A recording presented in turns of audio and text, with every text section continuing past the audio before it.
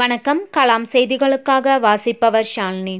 விருதாச்சலத்தில் அனுமதியின்றி 60க்கும் மேற்பட்டோரை ஏற்றி வந்த மினி லாரியை பிடித்து விசாரணை செய்து வழக்கு பதிவு.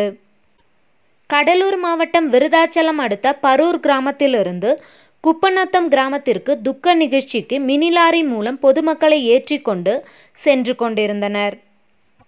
விருதாச்சலம் காவல்துறைக்கு ரகசிய தகவல் வந்ததின் பேரில் விருதாச்சலம் காவல்துறை உதவி கண்காணிப்பாளர் தீபா சத்யம் அவர்கள் விருதாச்சலம் ரயில்வே ஜங்ஷன் அருகில் அஞ்சல் தபால் நிலையம் முன்பு அந்த வழியே வந்து கொண்டிருந்த மினி லாரியை மடக்கி பிடித்து விசாரணை செய்தபோது 60க்கும் மேற்பட்ட பொதுமக்களை ஏற்றி வந்த லாரி டிரைவர் மீது வழக்கு பதிவு செய்து விசாரணை செய்து வருகின்றனர்.